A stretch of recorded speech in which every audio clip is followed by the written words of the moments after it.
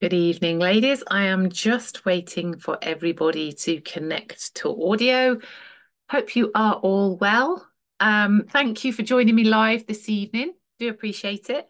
If you, whilst I was waiting for a few more people to arrive, I would love to know in the chat box what other things that you are struggling most with at the moment. You don't need to be on video if you don't want to. It's entirely up to you. You can switch your videos off if you want to. But I would love to know in the chat box if there is anything you are currently struggling with in terms of you're on this webinar because we're talking about reclaiming radiance and getting back to the essence of who you are. And if there's anything you're struggling with, I can make sure that I kind of cover that. So maybe it's sleep, maybe it's sugar cravings, whatever it is that you're struggling with at the minute. Just put it in the chat box and I'll make sure that I cover it whilst we're waiting for a few more people to arrive. So I hope everybody has managed to get on okay. I think everybody's here. Lisa, can you hear me, Lisa? I don't know whether you I can. can. Yeah, okay, Yep. perfect. Do you just want to mute yourself while I go into the Oh, yeah, yeah. yeah, perfect. So Lillian's struggling with chocolate cravings, Zita's struggling with stress eating mainly sweets, foods, and carbs. That's not uncommon, Zita, and we will cover some of that this evening as well. Gemma says very poor sleep. Okay, I'm going to cover that as well this evening too. So you're in the right place. So I'm super excited to share this webinar with you this evening. It's a relatively new webinar for me. I don't normally kind of go down. I normally just talk mainly about sugar, but I'm going to make sure that I cover lots of things this evening. So if you do have any questions as we go on, just put them in the chat box and I'll come back and answer them once I've finished. Because when I share my screen, I can't see any of the questions. So put them in the chat box. And if you think, oh, she hasn't answered my question, it's not because I'm ignoring you. It's because I can't see the questions. So I will come back and answer them at the end. Okay. So I'm just going to share my screen and we will get going. So welcome to this evening's webinar. I'm super grateful to have you here with me live. It's always great to talk to people when they're live. I know lots of people struggle with the timings and stuff. So I am recording it as well, which I will be sending it out to everybody that's registered. So you'll get another recording of this. So if there's anything that you missed this evening, don't panic. I will be sending it out tomorrow morning once it's processed. So I just want to, before we start, just tell you a little bit more about me, okay? Because some of you don't know who I am. You're trusting coming on this webinar this evening and you're just kind of going, okay, well, I don't know what I'm letting myself in for, basically. So I am Sue Thomas. I call myself the sugar-free coach because I empower women to reduce their addiction to sugar, basically, or reduce their reliance on sugar so that they can live a full and vibrant life. I am a nutritional therapist. I've been a nutritional therapist since 2013, but I've been in the wellness industry for nearly 23 years. I used to be a personal trainer, but I was doing so much nutrition with my clients that I kind of just went, you know what? I'm going to move over. I'm going to retrain as a nutritional therapist and qualify, and that is my focus. And I absolutely love what I do. I love empowering women to have light bulb moments where they go, "Oh my goodness, I get it now. I really understand what's going on." Because I'm going to bust some myths for you this evening as well in terms of um, what the media and what the food industry have been telling us for years. And hopefully you're going to go away from this webinar this evening with some real insights into things that you can do to help you to get better sleep, to help you manage your weight better, to help you manage those sugar cravings, to just help you get your vibrancy back, basically reclaim your radiance. I am going to make you a special offer at the end, and I'm only going to talk about this special offer on the webinar tonight. So if you get to the end of the webinar, I'm going to give you a code at the end of the webinar that you can use, but I'm not sharing it other than outside of this webinar. So for those of people watching on catch up, stay on till the end. For those of you who think maybe I want to work with Sue, there's a special offer at the end with a special code, and I'm only sharing it on the webinar tonight. So I like to think of myself as someone who doesn't take herself too seriously. I get it. I know that life can be really difficult. I know that life is busy. I know that sometimes sugar creeps in again. I hold my hand up and say I'm not 100% sugar free. I like to have a little bit of sugar here and there, but I know what to do to help keep my blood sugars balanced so that I can get rid of those cravings. A lot of the time, we think that sugar cravings are because we haven't got any willpower, but it's so much more to do with what's going on internally, the hormones that are interacting in your body, and the way that particularly our blood sugar hormone insulin is interacting in the body. So I'm going to help you understand and help you feel better about the fact that it's not that you haven't got any willpower when you've got those sugar cravings, when you're not sleeping that well. It's more to do with what's going on internally. And like I said, I like to feel that I don't take myself too seriously. And when I'm working with clients, I try and meet them where they are at the stage that they feel that they can cope with the changes that I'm suggesting that they make. So that's who I am. Okay. Tonight we are going to go through reclaiming radiance, how to rediscover your inner glow and your sense of well-being. So you're on here tonight because you're kind of like, this just isn't working for me at the minute where I am. There's something that's not quite, sitting comfortably for you. Maybe it is because you're not getting enough sleep. Maybe you've got a load of brain fog. Maybe you're struggling with menopause symptoms. Whatever it is that you're struggling with, it doesn't have to be like that. Okay. But all of these things, the hot flushes, the night sweats, the weight gain, the low mood, lack of energy, brain fog, joint pain, digestive issues, poor sleep, anxiety, all of them take away from our sense of who we are. And actually, as we move through the different stages in our life, we should be growing and developing, and we've got the best time of our life when we get into our 40s and 50s because we've got less responsibilities. Sometimes we have maybe some more because maybe our parents' age and that kind of thing as well. But actually, we've got an understanding and we've got a kind of experience of what life was like when we were in our 20s and 30s. So we should be able to live a full and vibrant life as we go through these different stages in our life cycle. And yet we find ourselves being dogged by all these different symptoms, which seem to be getting worse in 21st century life. We seem to have more and more menopause symptoms than ever before. We seem to have more and more weight gain than ever before, more and more sugar cravings, this kind of thing. And it's compromising who we are as a person. And I'm here tonight to share with you that it doesn't have to be like that you can take back control, that you can find the sense of your inner glow again. You can get back to that, the essence of who you are as a person. 21st century life has put a lot of stress on us as women. We're expected to step up and do all these different things and, still in some cases have families or, kind of hold down a job and all these different things as well. So much more than ever before. But alongside that, we've got things like chemical estrogens that we're being exposed to through the water that we drink, through the air that we breathe, through the fertilizers on the vegetables that we're consuming. All of these things are putting an impact on our hormones. They're causing our hormones to go out of balance, and that is having an impact on our bodies. It's leading us to have cravings, the stress that we're under, eating on the go. We're having cravings for sugar. We're maybe not quite as active as we used to be 50, 60 years ago. We're maybe leaning on alcohol a little bit too much because it helps us feel like we can kind of relax at the end of the day. And we sometimes are leaning on caffeine to get us through the day as well. And all of these things are putting a compromise on our body internally. Okay. So there's 5 things that you need to have in place to kind of find that inner glow again. You need to have the right mindset, that positive mindset. You need to be moving. We need to make sure our nutrition is where it needs to be. It doesn't need to be kind of perfect, just needs to work for where your body is at this moment in time. We need to make sure we're hydrated and we need to make sure we're getting decent sleep. I'm only going to cover 2 of these areas tonight. I'm going to cover nutrition and I'm going to cover sleep. But before I do either of those 2, I want to start with the first step, basically. So the first step, oh, yeah, I forgot the slide was in there actually.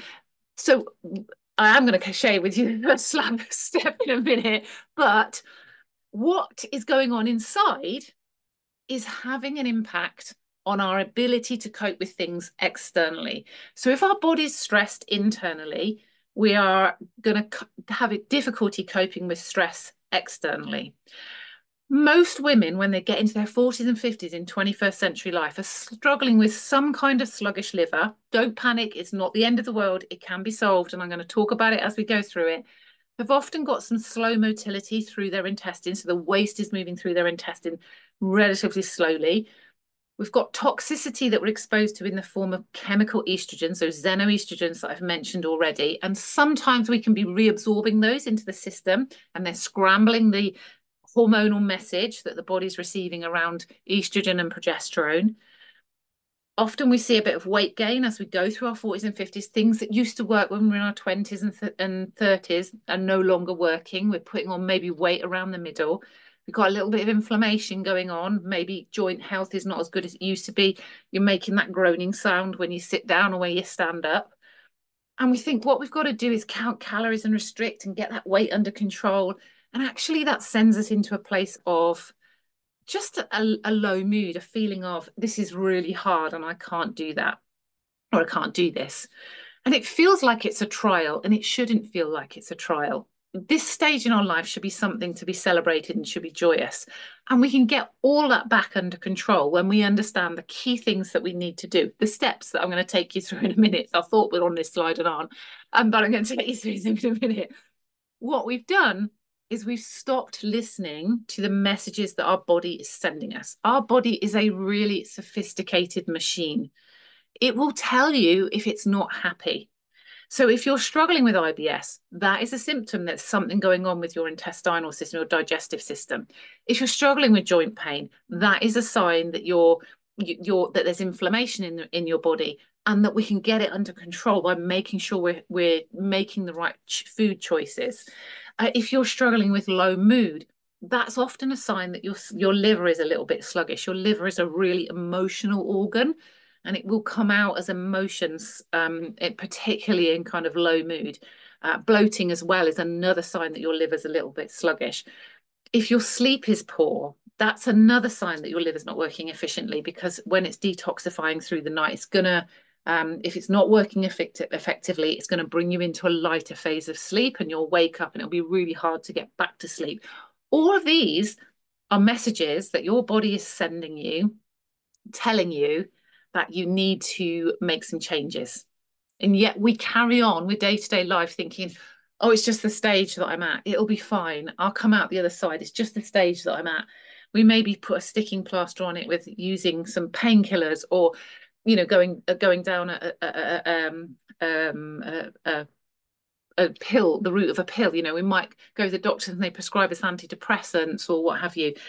But it doesn't solve the underlying problem. The underlying problem is still there. And all of it is manageable and solvable. All of it, when you understand how, if you get your body working efficiently, you can live a full and vibrant life.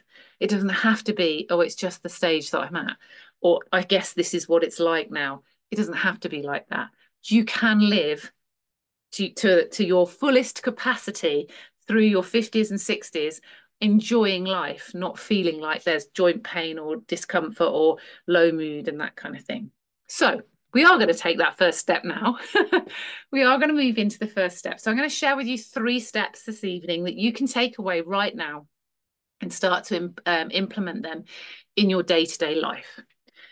The first step is to understand that our liver and our intestine needs to be healthy. Okay, and there's some really simple things you can do to support your intestine and your liver. These 2 organs, in my opinion, are, aside from the heart, are the most important organs when it comes to being in our 50s and 60s. We need our intestine and our liver working effectively. So let's just underline this and get clear on why we need the liver and the intestine working effectively. So the liver is about the size of your hand when it's open, and it sits just under your rib cage on the right-hand side. It has a role to play in about 500 different functions across the body. Okay, so it's really, really important organ. It will convert excess glucose into fat, into triglycerides, but equally as much, it will convert triglycerides back into glucose for energy production when it's working efficiently. It helps to create the raw materials for your estrogen and progesterone to help you manage your hormone balance on a month-to-month basis and move through the different stages of your life unaffected by hormone changes. Um, it will convert vitamin D into an active form of vitamin D. It will convert thyroxine into the active form of thyroxine so that you've got a good metabolism. It's got a massive role to play in the body. I could keep on talking about what the liver does. Yeah, it's an organ that we tend to ignore. We don't think about it. Okay. So the liver will also clear toxins out of the system. It will clear excess alcohol out of the system, and it will clear any toxins that you've been exposed to on a day-to-day basis out of the system. Because these toxins are a threat to the body. So it's going to work really hard to clear these things out of your system because they're not natural to the body. The body doesn't recognize them. The liver is a natural detox organ, and 50 years ago it was able to do the job it needed to do. But in 21st century life, we're exposed to so many more chemicals than ever before. It's estimated that before a woman leaves the house in the morning, she's exposed to about 500 different chemicals or different toxins that we absorb, and the liver has to work overtime to clear these toxins out of the system. So it starts to downgrade other actions. If it's overloaded, if it's what's called sluggish, it will downgrade other actions like converting triglycerides, fat stores, into glucose for energy production. So it makes managing our weight more difficult. It will downgrade the creation of the raw materials for estrogen and progesterone to help our hormones balance naturally. And it will have to work overtime through the night to clear toxins out of the system. And as I said already, which brings us into a lighter phase of sleep and will disrupt our sleep. If you're waking between 1 and 3 at night, from a circadian rhythm perspective, that's when the liver is working its hardest. So if you're waking between 1 and 3 in the night, that is a sign that your liver is sluggish. If you've got puffy bags under your eyes or black rings under your eyes, that's a sign that your liver's sluggish. If you're feeling low, if your mood is low and you can't seem to get yourself out of it, if you've had too much alcohol the night before, you might find the next day your mood is low or you're slightly anxious. That's all a sign your liver is struggling. The liver, in my opinion, is one of the first places to start when we want to get our inner glow back, when we want to refine that person, the essence of who we are, because the liver has such a huge impact across the body. Yeah, we never look at it. We never pay any attention. We need to love our liver. We need to give our liver as much love as possible, as much TLC as possible, because it is the first place to start when we're wanting to get back to the person that we used to be, when we want to refine that person and refine that inner glow. And then we need the intestine working properly. We need to be moving waste through our intestine at least twice a day. Many of us are finding that we might move it once a day, but sometimes it's every other day. It's very dependent, actually, how much when waste moves through your intestine, how much water you're drinking. So if you're not drinking that much water on a day-to-day basis and the motility of your waste through your intestine is slow, you can probably solve that problem by increasing the amount of water that you drink on a day-to-day basis. But the thing with slow motility is when the liver clears those toxins out of our system at night time, if your waste is moving through your intestine really slowly, unfortunately, what happens is sometimes we can reabsorb those toxins back into the system because they're moving too slowly through the intestine.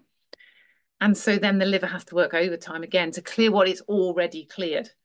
So we need our intestine working really, really efficiently. We also have lots of bacteria that live in our intestine called the microbiome. And these bacteria, only your mother loves you more than your gut bacteria. Your gut bacteria only wants what's best for you, basically, and it will do everything it can to protect you. If your gut bacteria is not working effectively, that can have an impact on your immunity because 90% of your immune system is in your intestine, and it communicates with the immune system in your bloodstream to protect you. It will stop you from absorbing viruses. It will stop alien molecules passing across the gut wall. The gut microbiome is really, really important. And even more importantly, when you've got the right balance of gut bacteria in your intestine, it will stop a lot of the toxins that are passing across the gut wall. It'll stop them from passing across. So it's a really important. They're now starting to call the gut microbiome uh, the sixth organ, basically. That's how important it is.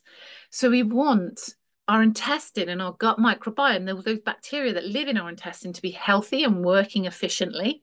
There is a direct link between your intestine and your brain called the vagus nerve. Anything that goes on in your intestine comes out in your brain. So if your intestine is slow and sluggish and toxic, you'll feel lacking, you'll have no energy, you'll be feeling miserable all the time, and it'll be hard to get back to your inner glow.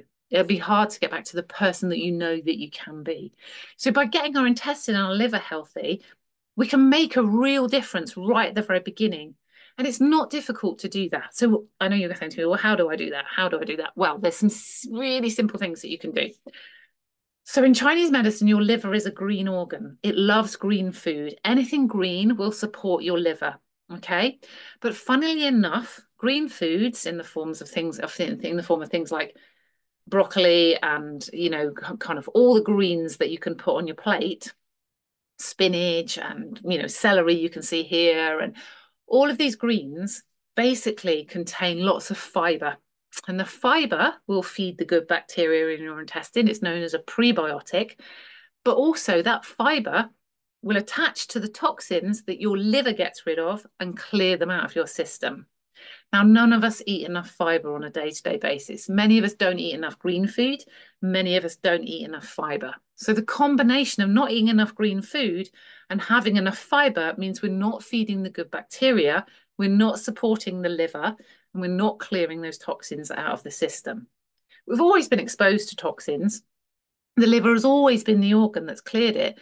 And up until about 50 years ago, it used to be able to do that really effectively. But now we need to give the liver and the intestine a little bit more support on a day-to-day basis.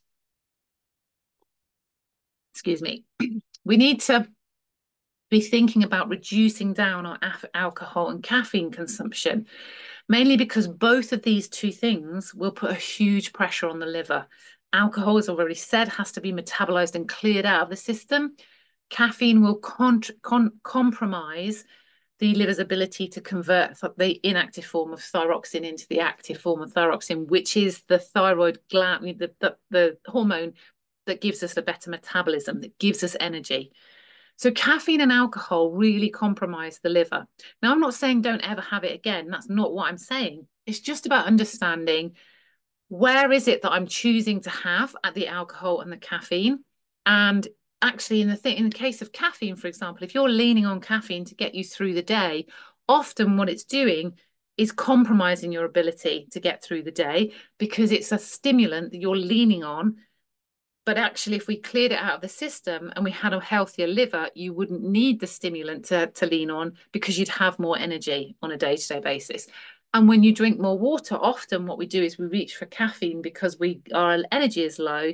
But actually, if we lift our water consumption up, that will contribute to our energy production. When we're hydrated, we've got a lot more energy, so we don't need anywhere near as much caffeine. So if you're someone who's drinking maybe 5, 6 cups of coffee a day because you think that's what I need to get me through the day using that caffeine, what I would say to you is start by reducing just one of the cups down to hot water, because often what it is it's what we want to hold a cup in our hands. It's a kind of habit thing. So just take one of the coffees out and replace it with hot water. Same goes for tea. And replace it with hot water, and then gradually reduce it down over the period of a couple of weeks so that you're just getting to the point where you're only needing 1 cup of coffee a day. The hot water will energize you because it's getting you more hydrated, and then you're leaning less and less on caffeine. That's a really easy swap to make. If you're someone that knows you're probably drinking too much tea and coffee and you're not drinking enough water, that's a really simple way that you can swap from consuming those stimulants to getting your own natural energy. Think about reducing down your gluten in your dairy. Again, if you're someone who struggles with IBS and bloating, by just switching a few things up and reducing down your gluten and dairy, you can find yourself having, again, more energy and better gut health. But that's, for some people, is a little bit it's a step too far. What I would say, if you're if you know you don't drink enough water, start there with the water and then kind of go, right, I'm starting with the water. That's the first lifestyle change I'm going to make. And then once I've got into the habit with that, I'm going to start making sure there's something green on every plate so that I'm starting to get more of that fiber into my system. And then once I've got the greens under control, then I'm going to maybe look at where I'm consuming too much dairy and begin to reduce that down. It's all about taking steps that work for you and are at the pace that's right for you, basically. And that's what I do with all of my clients. I meet them with where they are at this moment and help them to understand the changes they can begin to make without it being too overwhelming. The key with any kind of lifestyle change that we make, if it's overwhelming, often what we think is, right, Monday morning, I'm on it again. I'm getting sorted. I'm going to be on a health kick. And then by Wednesday, we've given up because it's too many changes that we're trying to make in one go and it feels too hard. So it's just about kind of going, right, what are the things that I can do that are going to help me support my liver and my intestine? Drinking more water is the first thing that I would say. Starting to consume more green food, reducing down your caffeine and replacing it with maybe hot water, maybe only having 2 nights a week where you're having alcohol. There's just little steps that you can take that will gradually begin to add up to a bigger whole, basically. So don't look at this and go, oh, I can't do any of that. That's too overwhelming. Just start with one thing. Start with one thing and make that change. And once you're in the habit of that change, then you can bring another thing in. Always, always, always listen to your body. Your body will communicate with you. Like I said, it's a sophisticated machine. It's going to tell you if there's something wrong. And we stopped listening to our body. So tiredness at 4 o'clock in the afternoon is a sign your body's telling you that the food you ate at lunchtime didn't work for you, for example. So really start to kind of think, what's going on here? I feel really bloated. What did I eat at lunchtime, or what did I eat at breakfast that might have caused this bloating? And really start to hear the messages that your body's telling you. Become more intuitive, and then you can begin to make some changes. I've drunk 2 liters of water today. I actually feel really energized and my brain feels really clear.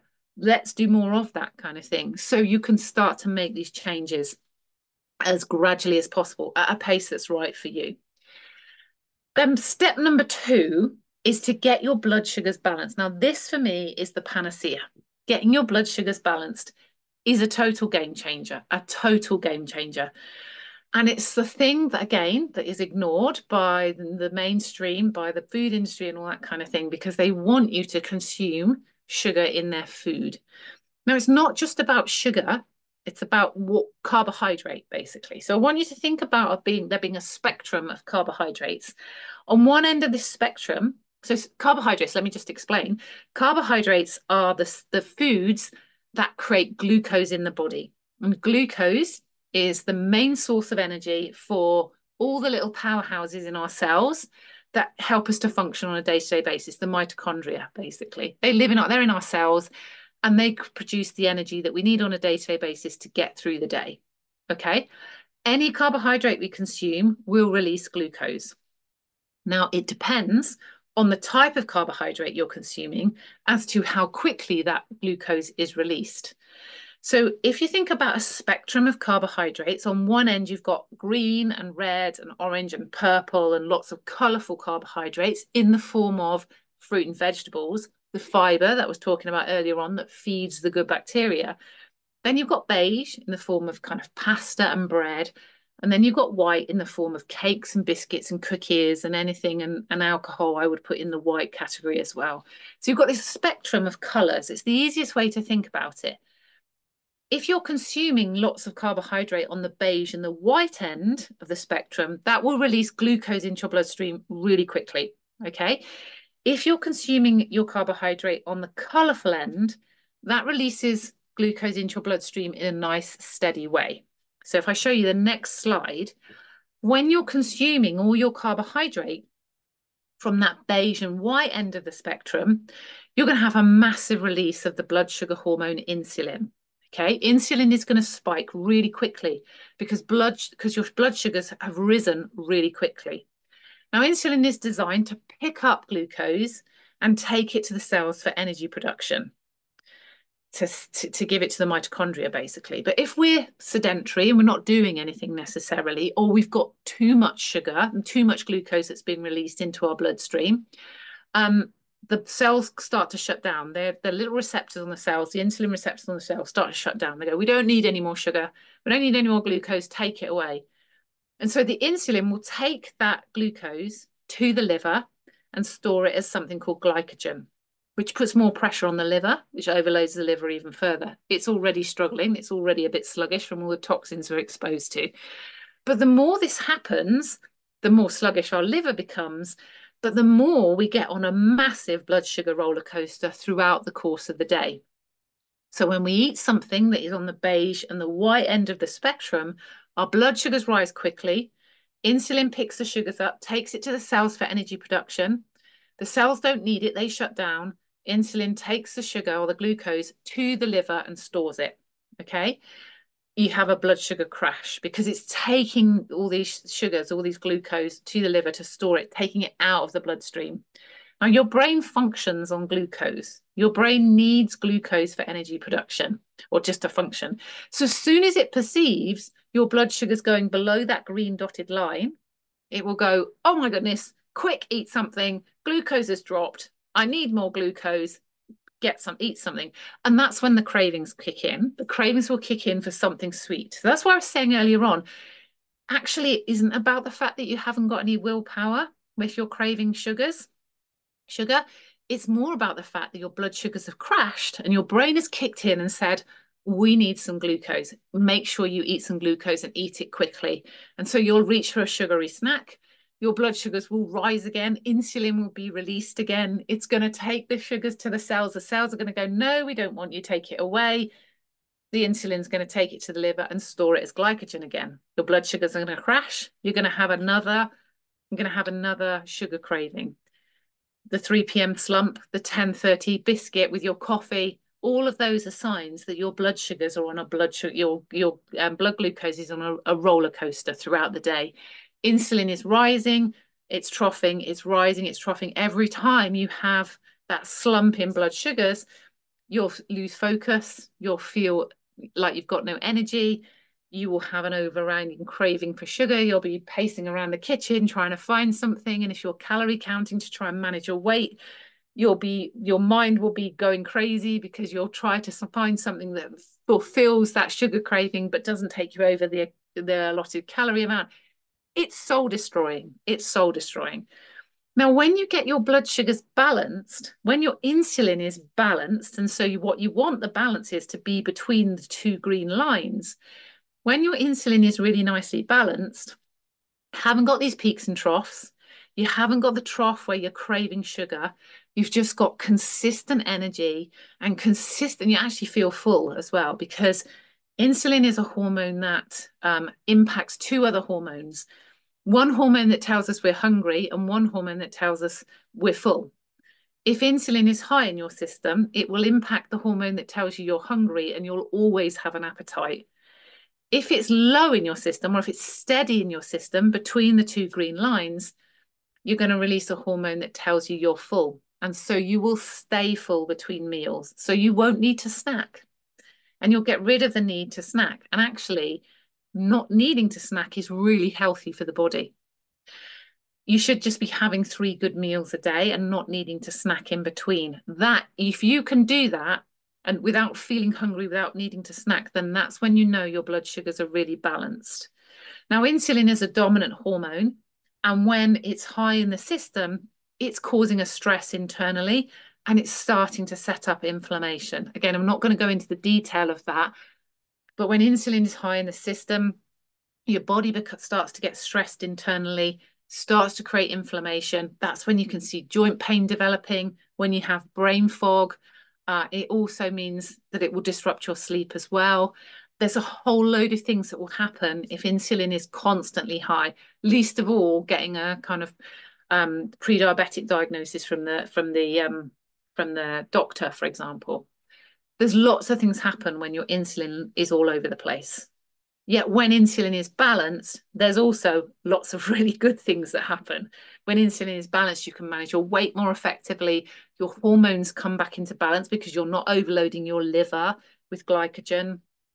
Like, your sleep improves, your energy levels rise. You get rid of the cravings, your mental health improves as well, your mood improves. There's so many benefits to having balanced blood sugars. So, how do you do that? That's what you want to know, isn't it? So, where do you start? Well, I would always start with protein for breakfast. None of this is rocket science. This is stuff that you can find if if you kind of go looking for it. Um, but we've been told for years that we should have a carbohydrate-based breakfast, or we've been told for years that actually breakfast is the most important meal of the day. It's not necessarily the most important meal of the day. That comes from Mr. Kellogg, who was trying to sell his cornflakes, and he was telling us to eat protein, to eat a carbohydrate for breakfast, and breakfast is the most important meal of the day. So if you eat protein, if the first thing you eat is protein, what protein does is it releases glucose much more slowly. It won't have the same spike of insulin into your bloodstream. So when you eat protein for breakfast, you'll have a much slower release of blood sugars. Your blood sugar balance throughout the rest of the day is related to what you have for your breakfast. If you're hungry by 10:30, what you ate at breakfast time didn't work for you. It spiked your blood sugars and it's caused them to crash. So eating protein at breakfast time is going to help you to get your blood sugars balanced through the course of the day. Okay, so that's the first thing I would say. Change your breakfast up to, it could be porridge with loads of seeds and nuts on. It could be full fat Greek yogurt with loads of seeds and nuts and fruit. It could be eggs, whatever it is. Make sure it's more of a protein-based breakfast rather than toast and cereal. And I know toast and cereal, sometimes it's quick and easy, but actually there are just as many protein-based breakfasts that you can create. To create scrambled eggs takes two or 3 minutes. It doesn't take very long at all. So your protein-based breakfast is going to really help you to have better blood sugar balance through the course of the day. Fill your plate with colours. That goes back to having the green foods to feed the good bacteria as well. Mother Nature is very clever. She kind of tells us what we need to do and she makes it kind of work 3 or 4 times over. If your plate is full of colours, not only is it going to keep your blood sugars balanced, but it's also going to feed the good bacteria with all the fibre and help to support your intestinal health as well. Try not to snack between meals because the minute you start to snack, your blood glucose levels, your insulin levels will rise, and then you're going to start to go on a roller coaster. If you can eat a meal that you should be able to eat a meal that keeps you full for about 4 to 5 hours. That's when you know your blood sugars are balanced. If you can go from one meal to the next without needing to snack. So if you're snacking, if you have to snack, you know that your blood sugar is not balanced yet. It can take about up to 10 days to get your blood sugars balanced. When you start to implement some of these changes, start with just switching up your breakfast. Maybe if you take nothing else away from this webinar, go, I'm going to eat more of a protein-based breakfast and I'm going to make sure I have 2 litres of water a day. Those 2 things in themselves will make a big difference to improving your energy and improving how you feel about yourself on a day-to-day basis. Walking after you've eaten. Remember I said if you're sedentary and your blood sugars rise and the mitochondria in the cells don't want any more energy and they start to shut down, or the receptors start to shut down. If you walk after you've eaten, that kickstarts the mitochondria into working again and you can use up some of the glucose that's in your bloodstream. It doesn't have to be very far.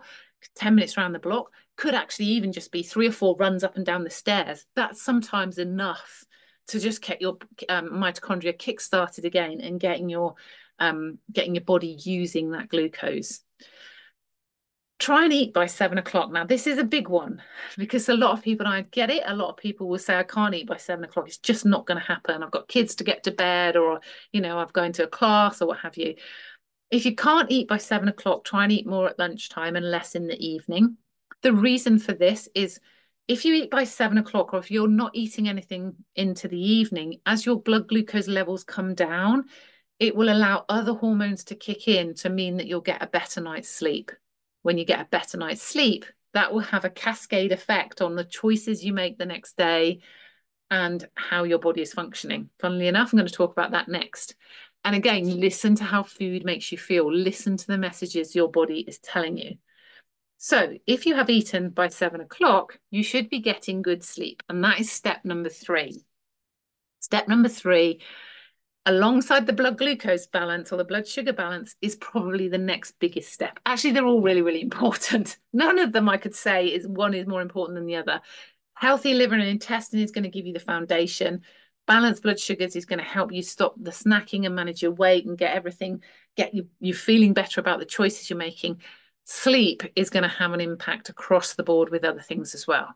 So I'm just going to give you a few statistics that might make you go, oh my goodness, I need to think about my sleep. Okay. When you get anything less than 6 hours sleep a night, the killer cells that will protect you from viruses and infection and stuff like that become 70% less effective. So your immune system basically drops by 70% the day after a poor night's sleep. If you're having anything less than 6 hours sleep consistently every night, you're going to be exposing yourself to all sorts of colds and all kind of other things. It's going to be harder for you to stop picking up illnesses. When you're getting anything less than 6 hours sleep a night, your cardiovascular system isn't cleaning itself. And they've done some research to show that if you're getting consistently less than 6 hours sleep a night, that impact on your cardiovascular system is having the same stiffening impact as smoking 20 a day would do if you're having anything less than 6 hours sleep a night. Less than 6 hours sleep a night, you are increasing your chance of a cardiac arrest by 25%. Ooh, that for me is a frightening figure. More women die of cardiac arrest than die of breast cancer post 40. You want to be really thinking about how much sleep you are having every night, okay? Because you're exposing yourself. If you're not getting 6 hours sleep a night, you're increasing your chance of heart attack by 25%. They did a study in the Southern California, University of Southern California, where they gave two groups of people exactly the same amount of calories on a day-to-day basis. One group was allowed to sleep for 8 hours a night. The other group was allowed to sleep for 4 hours a night. The group that was allowed to sleep for 8 hours a night were 55% more efficient at burning fat than the group that were allowed to sleep for 4 hours a night.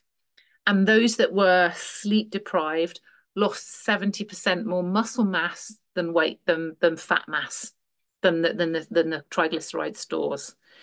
You're going to probably more likely if you have less than 6 hours sleep a night, you're going to consume about 500 more calories the following day because your insulin doesn't reset. So you're already on a blood sugar roller coaster when you wake up or when you get up if your sleep is poor. And 1 in 4 people who don't get a decent night's sleep are more likely to struggle with a mental health issue. So how do you get a good night's sleep? It starts in the morning.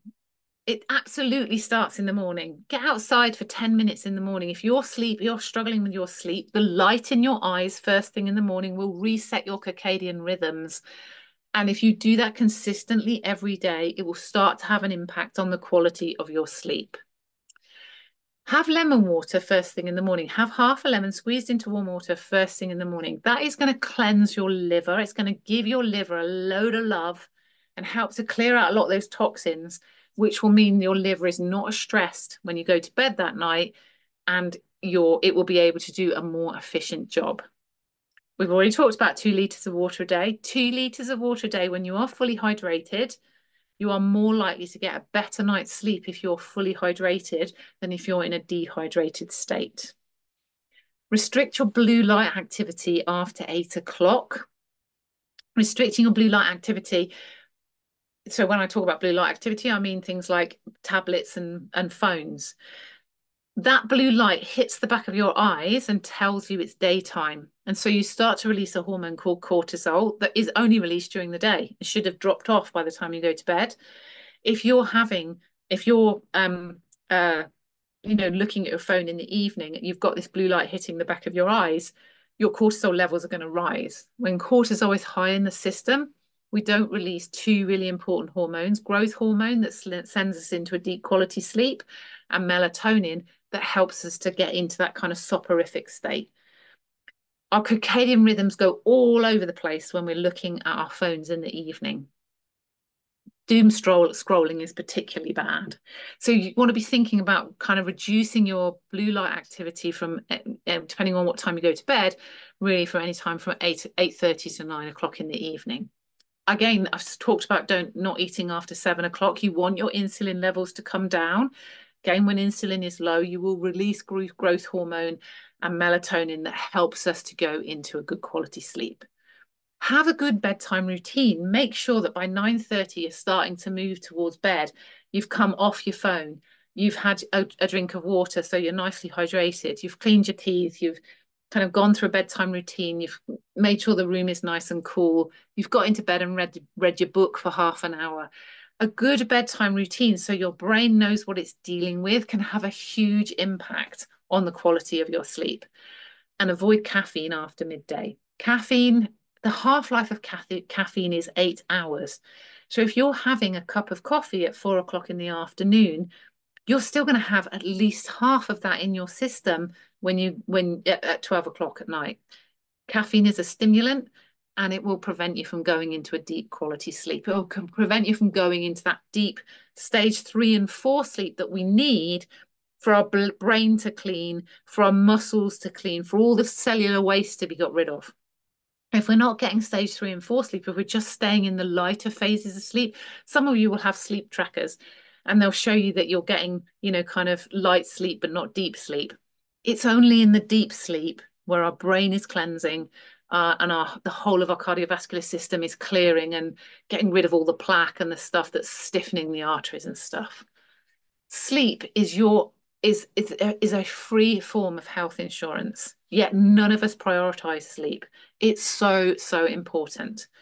So you've got 3 really key areas there that you need to think about in order to regain your glow, to get your inner glow back again. We need to be thinking about having our liver and intestine working properly. Easy to do with lemon water first thing in the morning, cleansing the liver. Lots of green food, lots of good quality fibers, drinking more water. Our sleep, our blood sugars, getting our blood sugars balanced with a good protein-based breakfast, and just making sure that we've got plenty of colours on every plate, again, feeding the good bacteria in the intestine, and then making sure that we're prioritizing our sleep by not looking at our phones into the evenings, making sure that we're hydrated, getting outside for those 10 minutes, lemon water first thing in the morning. Can you see that there's a repeating pattern? Some of these things are applicable right across the board with all 3 of these steps. All 3 steps, if you can start making a change in all 3 areas, so just pick one from each of the 3 areas, start to focus on that. If you do that consistently for a month, you will really start to see some changes to your well-being. And then there'll be a few bonus steps as well. Not going to go into these in a lot of detail because I'm already aware I've been talking for hours, or feels like I'm talking for hours. I could go on forever. You want to cleanse your liver regularly with a proper cleanse, not a juice cleanse or that kind of thing, a proper nourishing, full of nutrients cleanse, one that is going to give your liver the raw materials that it needs to cleanse properly. You want to keep your stress under control as much as possible, deep breathing, that kind of thing. The right type of movement, so yoga, relaxation movement, but moving on a regular basis. Walking is another great solution to helping your body to kind of rebalance internally. And being accountable. We are 90% more likely to make changes and stick with them if we are accountable, if we have an accountability buddy or we're part of a program, basically. These are key things that you can do. What I want you to take away from this webinar tonight, though, is I don't want you to punish yourself. I don't want you to punish your body and think, oh, I've got to do this, I've got to do that, and it's all going to be really hard. I want you to think about loving and respecting your body and nourishing it. That's the way they're going to make lifestyle changes. Your body isn't something that is to abuse. It's the only place you've got to live. You've got to look after it. You've got to give it TLC. You've got to give your liver TLC. You've got to give it all the nutrients it needs. Don't think about restricting. Focus on how much can I give my body that is going to support my well-being. That's the way you're going to get that's the first way, the first starting point, basically. When you come to terms with that this is all about me nourishing and supporting my body, not restricting, which is what we've been told for years, calorie counting, all the kind of health programs that we've been told about, this meal replacement or that restriction or that calorie counting. It's all about punishing ourselves. Let's not punish ourselves. Let's give our body what it needs, but in a way that means that we're giving it all that love and nourishment. Count nutrients. If you want to count anything, count nutrients. Don't count calories. Okay, because calories just send us into a spiral of decline and make us feel like we're punishing ourselves. So I said I was going to give you a very special code. Okay. Accountability is the magic sauce. That's what's going to make a difference. Now, I have a 4-week sugar-free method program that is for a small group of 5 women. And the next program, the next cohort starts on Monday, the 4th of March. It's a game changer. It's a total game changer. During this time, you will learn everything you need to know to understand how to balance your blood sugars. It's such a simple program to follow. It's a really easy program to follow, and you're going to get so much from it. I was hoping that someone who just finished the program was going to be on here, but I can't see her on here, unfortunately. So I spoke to her this afternoon. She said that she would come on and give me a little testimonial, but something must have happened this evening, unfortunately. But I did have a chat with her this afternoon, and she said she won't mind me telling you this. She started the program at the beginning of January. I had her kind of follow-up call with her this afternoon, and she's lost 12 pounds in that time. And she just feels like a completely different person. So what you get with the 4-week sugar-free method is 4 weeks of accountability in a WhatsApp group. 5 people working all together to create this community. We always get the best results as women when we're part of a community. You get a daily video, or every other day you get a video that teaches you how to eat for good blood sugar balance. But not only is it good blood sugar balance, we will focus on sleep, we will focus on mindset, we will focus on taking actions every day that will help to get your blood sugars balanced. You'll learn and understand what you need to do and how to eat for good blood sugar balance and getting your insulin under control. And when insulin is under control, it's a game changer. It's the panacea to managing our weight, to managing our hormones, to managing our sleep once we get into our 40s and 50s, basically. It's actually really easy to do. You just need to understand how to do it. It's not complicated at all. And I teach you all of that within this 4-week program. It's a very simple program to follow. It's not complicated. It's just about applying these principles every single day and learning new lifestyle techniques that you can implement and take forward with you once you finish the program as well. So I'm going to put into the chat box now the little code that I talked about, which is RRW10. If you put, when you get into the checkout code, when you get to the checkout point, if you put RRW, Reclaiming Radiance Webinar, that's what RRW stands for, 10, that will give you a 10% discount. But that's only available until Friday, the 6th of March, so this Friday coming. I only take 5 people at a time on this program, and it always sells out every single month. I run it every single month, but it always sells out because it gets great results, basically. So just put that in the chat box, and there is a clickable link if you wanted to go through and look at it in a little bit more detail. But that program starts on the 4th of March. I have a number of other programs that I run. I do some one-to-one programs, and I have a sugar circuit break program, which is a 7-day program as well. You can look at my website, thesugarfreecoach.com, if you want to understand a little bit more about how I work. If you've not come across me before, if this is your first experience of kind of hearing what I've got to say. But if any of what I've said today has resonated with you, then you know, and you want to know more, I'm more than happy to have a conversation with you on the phone as well. If you go to my website and click freebies, you can book in a clarity call as well. So if you think, I'm not sure that's right for me, but I'd like to do this program, I'd like to have a conversation with you, you can book in a free 15-minute clarity call and we can have a chat. So just looking at some of your questions, is it okay to have herbal teas instead? Yes, absolutely. But what I would say is that you have to be careful of some of the herbal teas you consume. Some of them, if you have too many of them, they can have their own impact on the body as well. I'll give you a really good example. I love licorice tea. Licorice tea is one of those teas that I think, oh yeah, I love a licorice tea. I was drinking what I didn't think was that many, but I was drinking 4 cups a day and it was pushing my blood pressure up. Um, Licorice is not great for blood pressure if you drink it to excess. And it wasn't until after I'd had a high blood pressure reading and I was like, oh my God, how can I have a high blood pressure reading? I'm like one of the healthiest people I know. And then I went and looked at the licorice tea packet and it said if you drink in excess can cause blood pressure issues. So what I would say with herbal teas is you don't really want to do more than 2 to 3 cups of herbal tea a day. You're better off doing hot water with a slice of lemon in if you're looking for an alternative to coffee, basically. I don't know who Zoom user is, so I'm sorry I'm not using your name, but I hope that helps.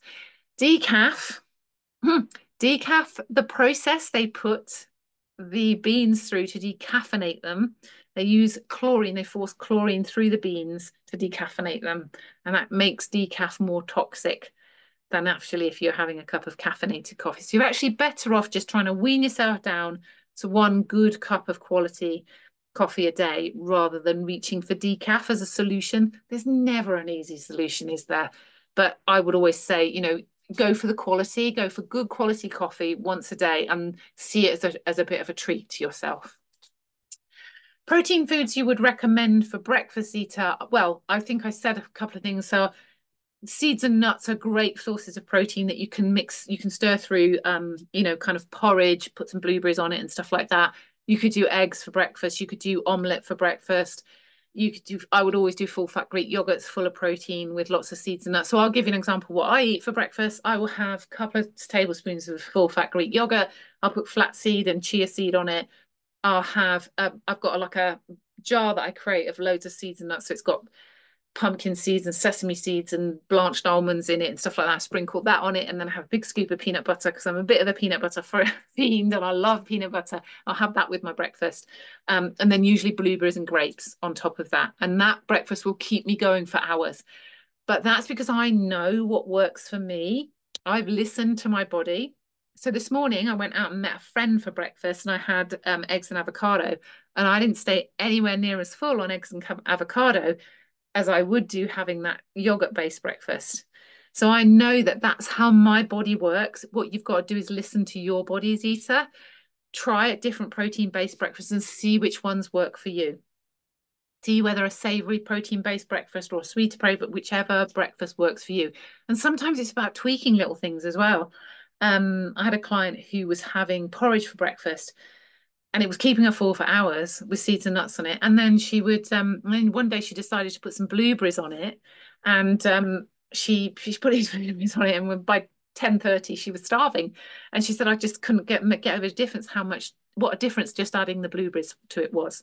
Actually, I'm going to stop my screen because stop share because I'm talking to myself here. I'm not talking to you on the screen. So let me just answer the rest of the questions. Where am I? Where am I? Where am I? So I've done protein foods, sparkling mineral water.